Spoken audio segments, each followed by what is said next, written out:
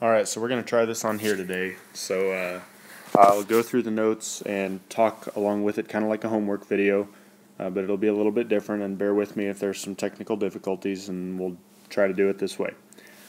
Doing work. What do we call the ability to do work? Or if we don't feel like we're able to do work, what do we say we're lacking? Usually that would be energy. Say, oh, I don't have any energy today, or I'm just out of energy. So the property of an object or system that enables it to do work is called energy. This is the ability to do work, or the property that allows us to do work, is called energy, and it's measured in joules.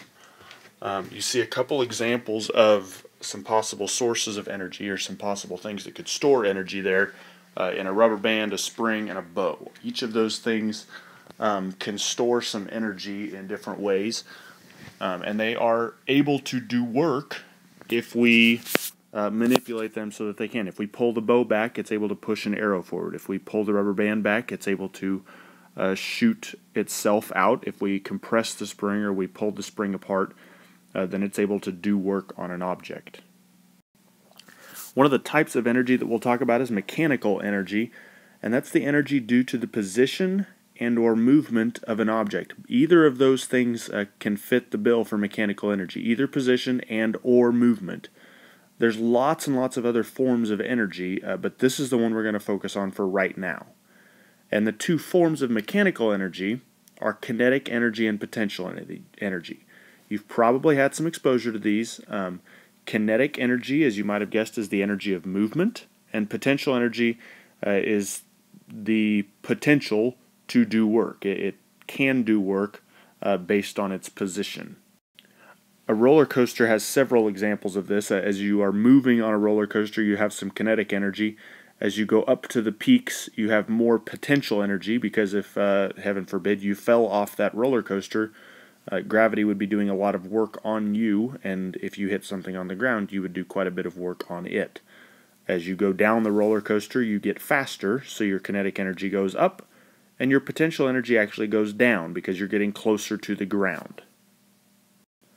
So we'll first discuss potential energy, and it is energy in the stored state that gives an object the potential to do work. And the keywords there are stored and potential. It's in the stored state, so it's not actually doing anything right now. It's just energy that's stored, and it gives that object the potential to do work.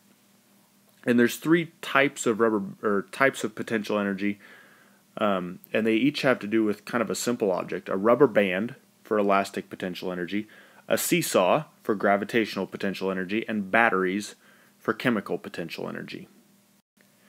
Elastic potential energy applies to anything really that is stretched or compressed, which gives it the potential then to do work. That object then has elastic potential energy. If you can stretch it or compress it, giving it the potential to do work, it has elastic potential energy. Some examples here would be a bow drawn back. As you pull that string back, you're stretching the string, you're stretching the bow, you're bending the bow, and then as you let go, it's going to spring back to its original position, shooting the arrow forward. That's elastic potential energy. A rubber band stretched, we talked about that one a little bit, same concept. A slingshot, also the same concept. You're stretching back that band or rubber or whatever you are using for your sling, and as you let that go, it springs forward. A trampoline is another great example of this, using springs.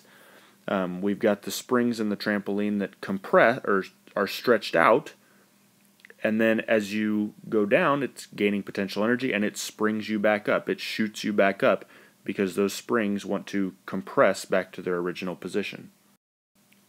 The second type of potential energy here is chemical potential energy. And any substance that can do work through a chemical reaction possesses chemical energy. And that includes a huge, huge range of items and objects.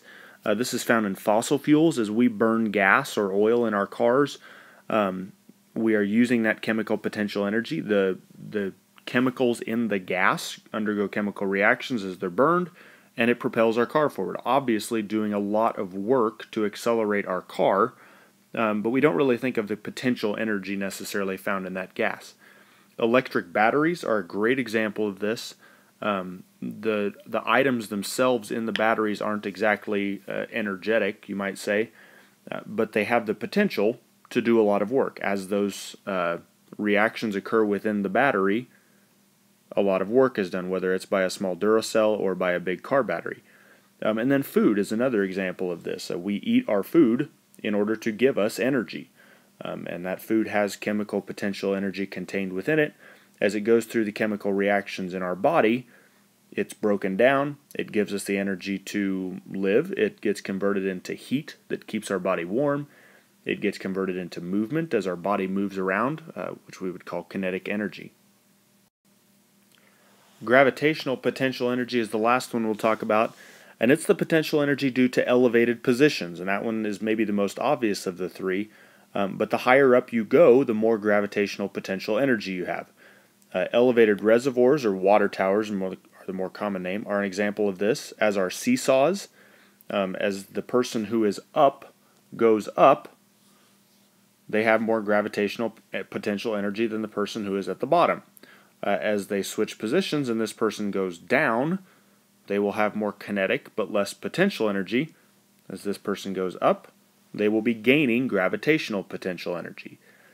So that flips as you're on a seesaw. A skier is another great example of this.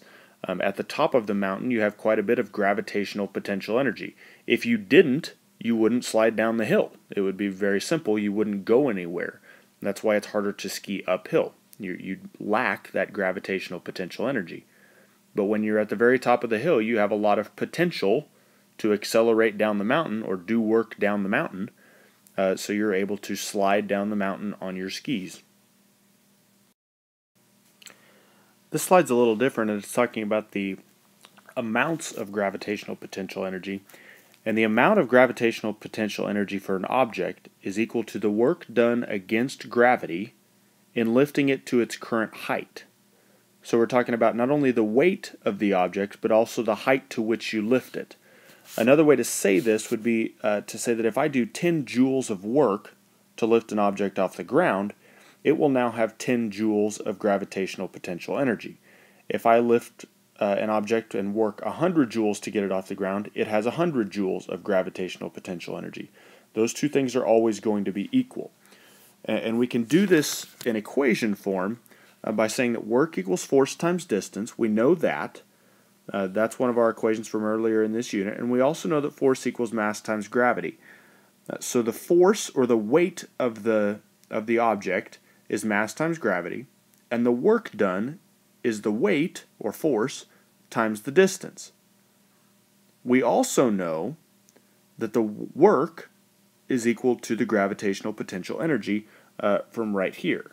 So we know those those three things, and combining those, if we plug in mg for force, we get mg times d, or height.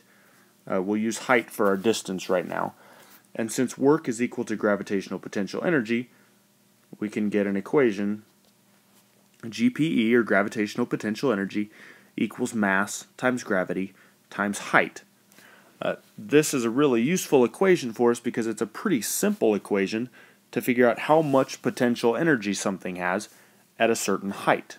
We will always know gravity, and as long as we know either mass or height and one of the other variables, we can figure out this equation and we can solve. So to do just one quick example problem here, it is said that Galileo dropped objects off the Leaning Tower of Pisa to determine whether heavy or light objects fall faster. If he had dropped a 5 kilogram cannonball, so our mass equals 5.0 kilograms, from a height of 12 meters, so we have h equals 12 meters, what would have been the change in potential energy of the cannonball? Now, it's important to remember here that at the top of the Leaning Tower of Pisa, and I'll draw this, and this is exactly what the Leaning Tower of Pisa looks like. You should know that by now. I am a great artist. At the top, it's going to have a certain amount of potential energy. At the bottom, its potential energy will equal 0. Sorry, I ran out of room there. But its potential energy will equal 0 at the bottom there. That's important because that will give us the change then in potential energy. So we need to find how much potential energy it had at the top. To do that, all we're going to have to do is take GPE, or gravitational potential energy, equals 5 kilograms times 12 meters, times 10 meters per second squared times 12 meters. 12 times 10 is 120, times 5 would give us 600 joules. So the gravitational potential energy there, would be 600 joules. And I know that answer was on there already, but I thought it might help us to solve for that. All we're doing there is plugging into GPE equals mgh. That's all we're doing, is plugging into GPE, or gravitational potential energy, equals mass times gravity times height. All you have to do is multiply those three things, and you can solve any problem like this.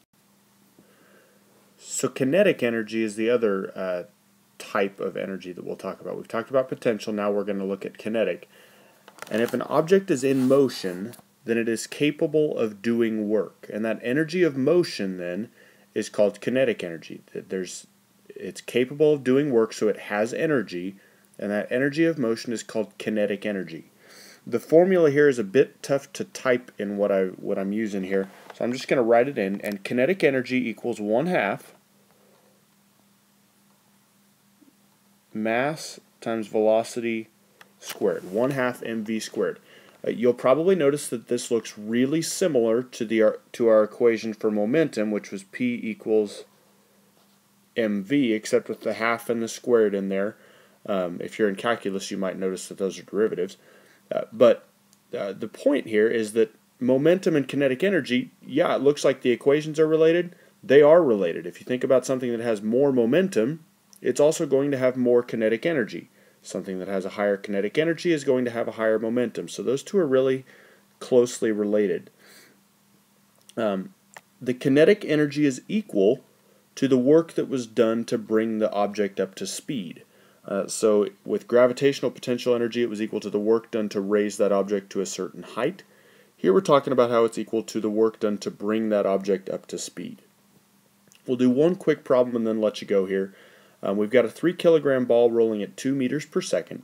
How much kinetic energy does it have? So we're going to use that Ke equals 1/2 mv squared.